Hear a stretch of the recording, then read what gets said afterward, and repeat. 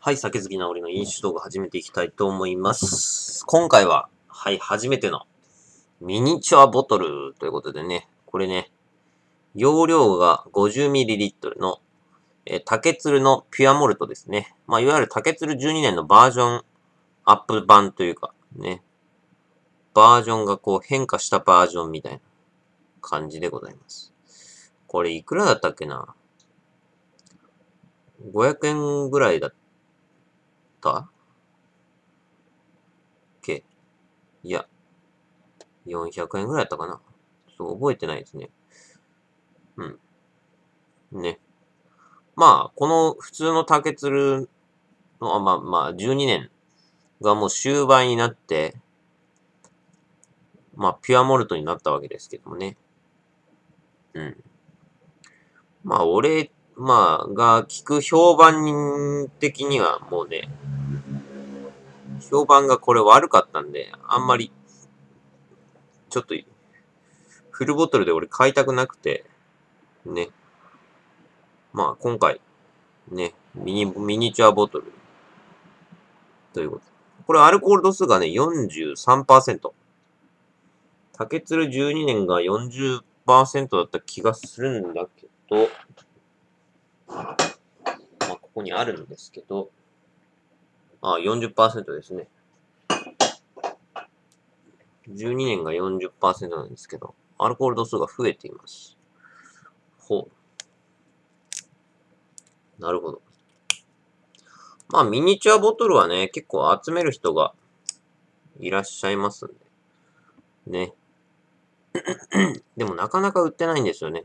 でも、俺が行く店はすごく豊富に売ってまして。ね、ウイスキーだけでも20種類以上売ってたかな。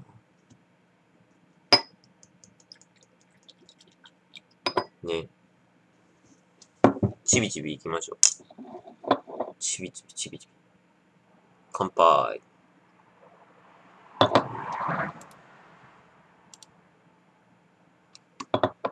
うん。うん。あれ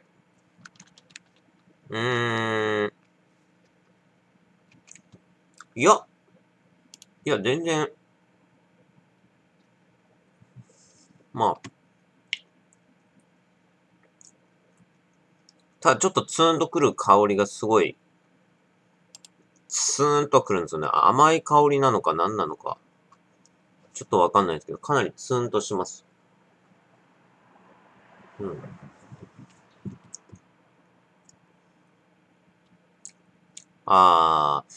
12年にあった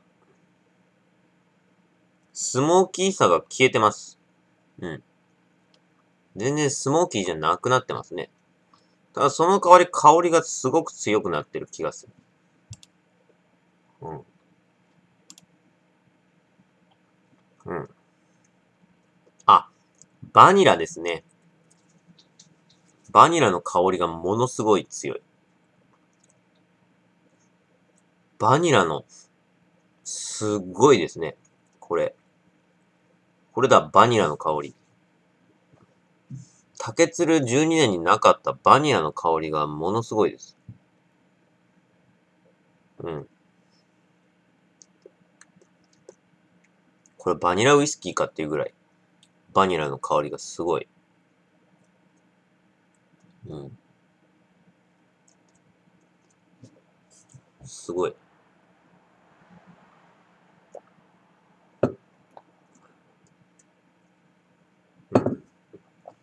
う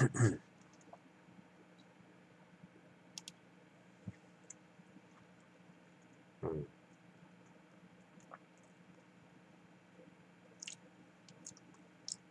まあでもこれはこれでうまいんじゃない？うん。43度っていう、ちょっと度数高いんですけど、そこまで強くは感じない。うん。うん。で、すっごいバニラの香りがものすごいんで、うん。まあ、それを楽しむ好きな人は、かなりいいんじゃないですか、これは。うん。ああ。これはちょっとあれだわ。香りがすげえ。うん。ちょっとあれでいただこうか。トゥワイスアップでいただこうか。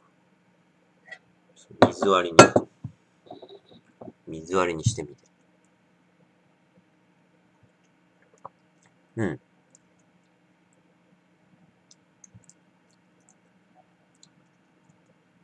これ水割りダメだ。これダメだ。香りが全部死んだ。うん。これダメ。これ水割りクソだ。ああ。今までに感じていた、すんごい強いバニラの香りがもうみんな、吹き飛んだ。吹き飛んだわ。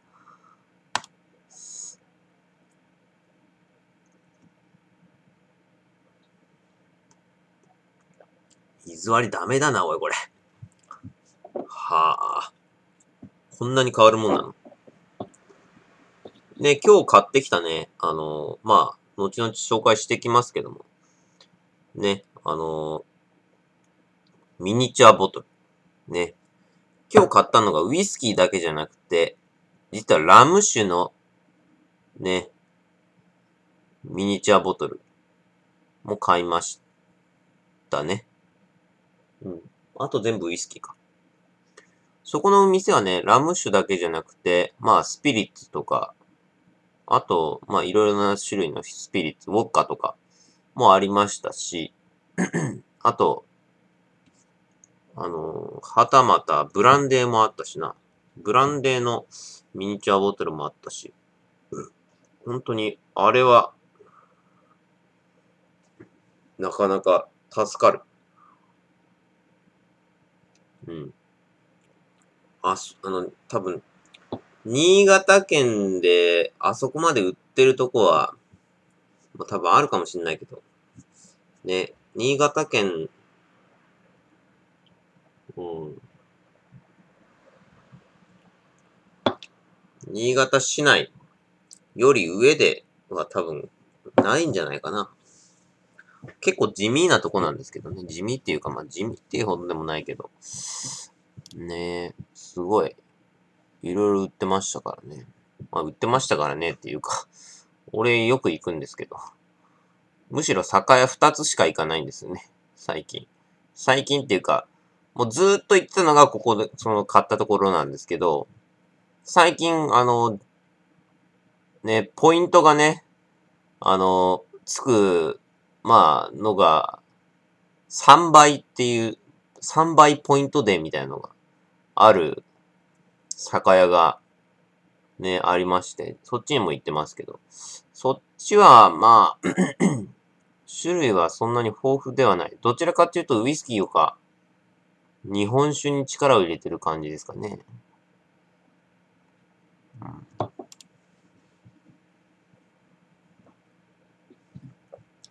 れダメだ。水割り全然うまくね。ロックかな。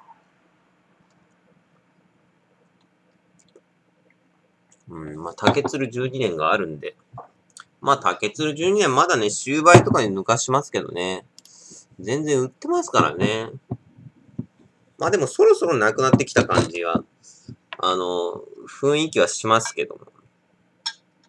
それでもまだ売ってはいるからね。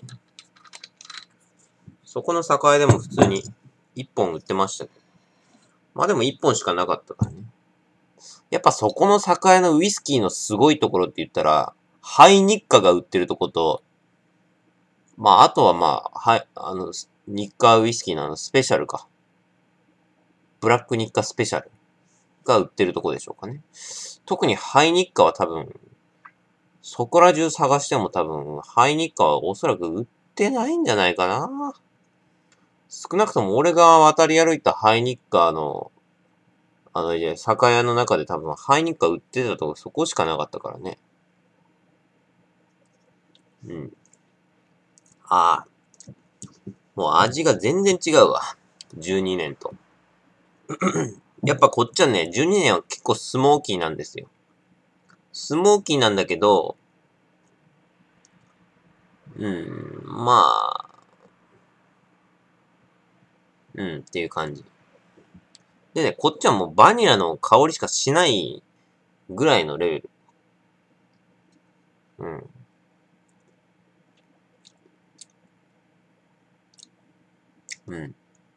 スモーキー、12年はスモーキーな上にちょっとなんか辛い。この辛みが若干俺苦手なんだけどね。ピュアモルトの方はね、43% のアルコール度数ながら、むしろ、大したことはない。アルコール臭の自体はあんまりしない。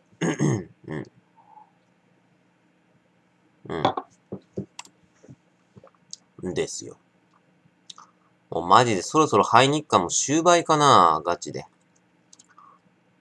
やばいよ、ハイニッカ。ハイニッカの売ってなさって言ったらもう、本当に激レアのレベルで。もう激レア。あれで1000円切ってますからね、値段ね。あれ切ってなかった。切ってると思うけどな。今でも。消費税 8% だったけど、多分切ってると思います。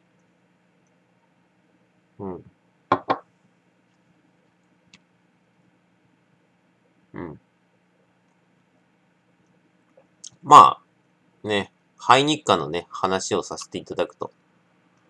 ハイニッカはね、この竹鶴のね、名が、記すように、日課ウイスキーの創始者の竹鶴正隆だっけね、ちょっとそこまで覚えてない。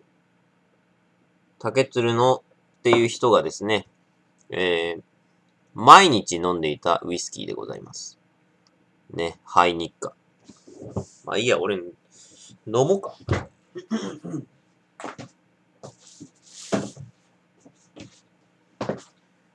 その店主がどっから入手してんのかわかんない。本当に。そこの、ね、どこしか売ってないですからね。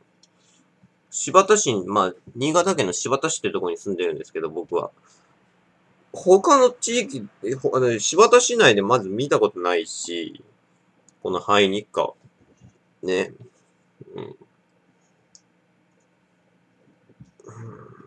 どっから入手してんのか。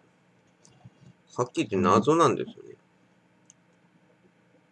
今日、ちなみにこのハイニッカの、4リットル瓶も売ってるんだよね。4リットル瓶とあと 1.8 リットル瓶だっけ？ちょっと形状が変わったね、形したやつあるんですけど、それも売ってるんですよね。この 750ml、違う、720ml か。の、は、今日2本あって、俺が1本買ったから、多分また追加されるとは思いますけど。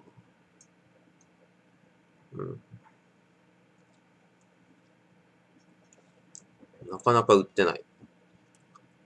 その店主が、どれが店主だかわかんないんだけど、とりあえず俺が今日行った時にいた、ほぼ毎日いる店員、60歳か50歳ぐらいの、60ぐらいかなのおじさんなんですけど。その人とはたまに会話するんですが。で、あとバイトの、ね、高校生かな。あの子は結構可愛くてね。それがちょっと楽しみで、ね、行くんですけど。その子がすごい、真面目でね、結構声も通るんで、メガネかけた、ね、子なんですけど。すごい。結構その子もいますね。あの子はすごい、ね、真面目で丁寧だし、ね、すごい、あれなんですけど。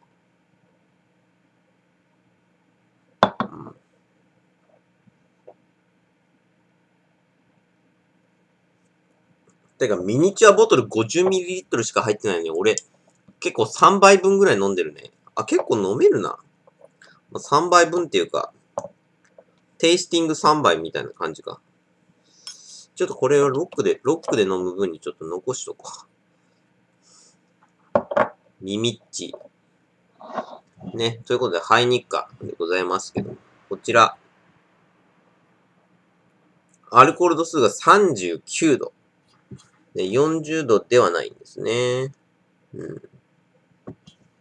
まあ、この形、こういう真四角っていうことでもないんだけど、かなり四角に近い形の瓶をしてまして、うん。普通、ウイスキーの瓶ってね、丸いんですけどね。ほぼ大体、9割方、丸いんですが。まあ、これは角張った瓶をしてまして、なんかどっかのサイトで見たんですが、まあ、確かに2ちゃん情報だと、この四角い瓶だからこそできるボトルシップというね、によく使われてる瓶らしいです。ボトルシップ。いわゆるこの中に船を作る。船の模型を作るあれですね。うん。まあ、ね、こういう形してるんですが。結構、シンプルなんでね。確かに、あれだな。まあ、ハイニッカは非常に美味しいんですが、やはり個人的にはやはりハイボールで飲むのが一番美味しいかなと。うん。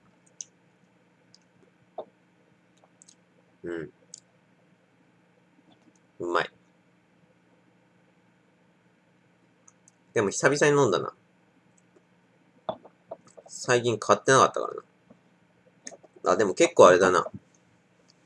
味わってみると、すごい、ピキッというか、スパイシーじゃなくて、結構辛いね。ピキーンと鼻にツーンとくる感じがありますね。うん。うん。これはね、結構割ると美味しくなるタイプです。ハイニッカは。うん。割るとね、かなり甘さが出ます。うん。もうかなり甘くなりますね。ストレートで飲んだ時は、なんか、ピキーンっていう感じの鼻にツーンとくるのが強くって、あんまりよくわからん状況で終わるんですけども。水割りとかにして飲んでみると、うん。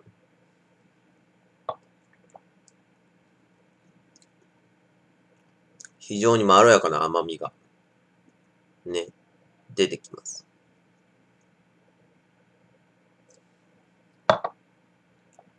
竹鶴12年のスモーキーさを消して、うん。た感じですかね。非常に似てます。竹鶴12年のね。スモーキーさを消して、うん。ハイニッカはね、スモーキーさは全くないんで、うん。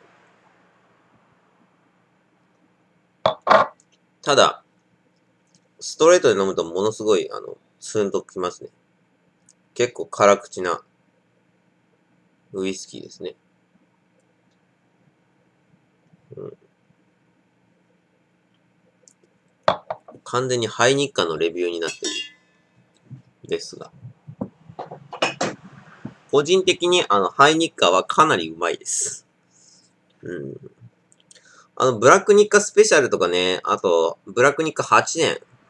まあ、同じ価格帯のあたりで言うとそこら辺でしょうかね。うん。まあ、ブラックニッカクリアは、まあ、除いたとしても、うん。ね。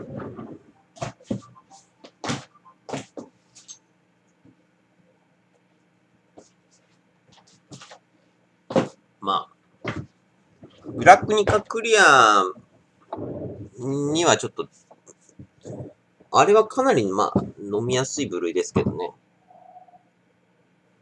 まあ、ハイニッカは、ストレートに飲む分にはかなり、まあ、飲みにくいかな。結構鼻がツーンとしますからね。うん。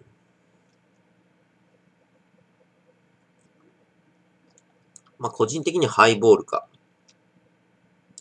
うん。水割りか。ロック、まあ、ロックでもいいんじゃないかな。ストレートはあんま向かないな。ハイニッカーな。うん。まあ、うん。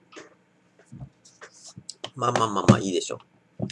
まあでも、俺、このハイニッカーをね、飲めるっていう、まあ、買えるっていう幸せはありますね。ありがとう。あの酒屋さん。ね。まあ、場所は、まあ僕がね、住んでる。あそこ新発田市じゃねえか。ね。まあ多分、まあ、あれですけどね。まあもしね、新発田のあたりに住んでる人がいたら、そしてハイニッカーが飲みたいっていう人がいましたらコメントでね、教えてもらえば場所を教えますけどね。